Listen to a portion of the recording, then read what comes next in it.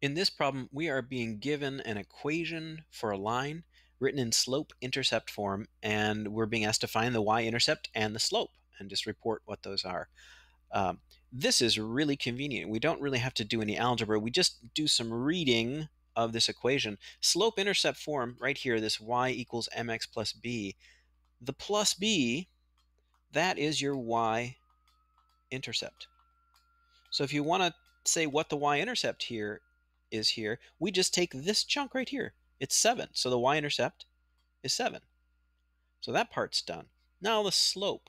The slope is the m in this equation. So what that means, the slope is whatever number is multiplied by x. If we look at our equation, you might say to yourself, there is no number multiplied by x. There's just a negative sign here. So what's going on with that? Well, when you see just plain old x, the number is 1. 1 times x is still x, so that's the number you should take for the slope. In this case, there's a negative sign, so the slope is a negative 1. So that's how to read the y-intercept and the slope of a line when you get the equation in slope-intercept form.